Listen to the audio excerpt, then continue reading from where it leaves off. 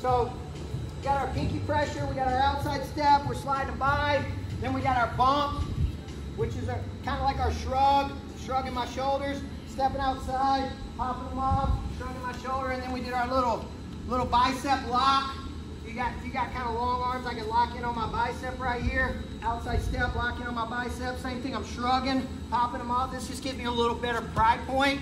Now, a lot of times when we're wrestling tough guys, anytime I'm by him, he's not going to stay here. He's going to get his left elbow back in between, and he's going to try to square and take away the angle that I just stole. So all we're going to do is we're going to go back with our pinky pressure, okay? We're going to beat him with the slide by. He's going to start catching back up. I want to stay connected. So when I'm talking about staying connected, I mean hands-on, some type of way. Okay, so I'm pinky pressure in the armpit. You can stay on the collar tie from the jump or go to the shoulder pressure. All right, I'm going to step. I'm going to guide him by. And then as I start to guide him by, he's going to circle and square. As he starts to circle and square, I'm going to recognize my feet, his feet, my position, and if I got an attack. Okay? A lot of times as he's running away from the side I'm attacking, we'll get a backside single. Right? Maybe it's a low single, maybe it's a snag single, but I want you looking for a secondary attack, because you might be one of those guys, you're average at this, but you get a bite on it, right? You get this guy to react to it. So I might never get a really clean slide by in a high level match, but I might get an angle to get to a leg attack. And maybe I got a really good single and an average slide by. Well, man, that's pretty cool. That's a pretty cool combination. I can make this guy run away, and then I can really get to where I'm good at. So that's where you guys can't kick loose technique that you're just okay at. Because you might take an okay technique with a really high level technique. Man, you might be able to combine those to be a really, kind of killer concept. But again, if I slide by and I'm all twisted up and I'm not ready to shoot, then I'm in trouble, right?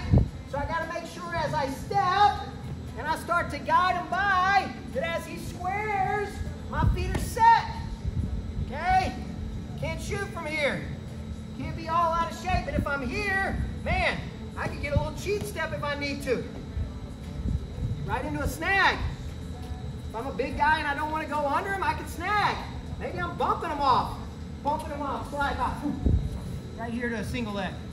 All right? We ain't got too many low single guys here today. But maybe I bump him off, he runs away. Right into my low single. Okay? Then I'm into my collection. So all I want you to do is use your slide by to create some type of backside attack. Be as creative as you want. This guy, you should be thinking about elbow in between and squaring up. Don't do anything ridiculous, all right? Just get back to where you normally would. Questions? Anybody need to see it again? One more time. So we're doing both techniques, our shrug and our slide by. Every time it's still big step. Don't take a tiny step because you want to be able to set your feet for your secondary attack. If I just do this, he's not going to react at all. I got to give him this. I got to give him that feel. Okay? Maybe I change hands to an ankle pick. Okay? There's all kind of options there. All right? Read his reaction. Take note of your conditions and what your attacks are. Go.